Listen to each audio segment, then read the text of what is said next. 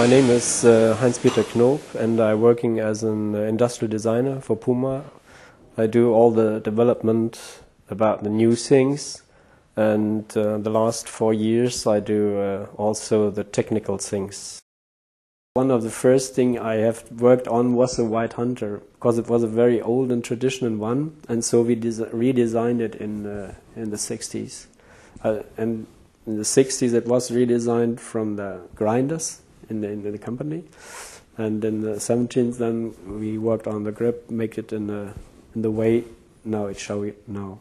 As I start for working Puma, Mr. von Frankenberg, he was a hunter, a really famous hunter, and so Puma changed to the hunting knives. Since this time, more and more we do mainly hunting knives.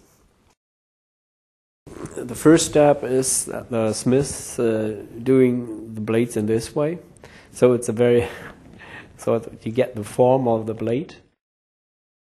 And then the next step is the grinding on machines. So you get the first forms on it, different kind of parts of the blade.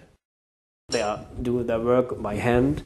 So you get 4 or 5 steps to get one part of the blade to another, and in the end you get the blade ready, and then it starts to get the grip on it.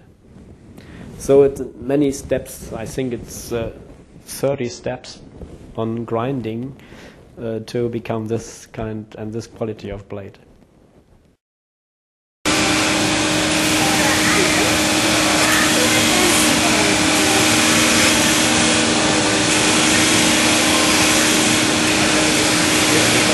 One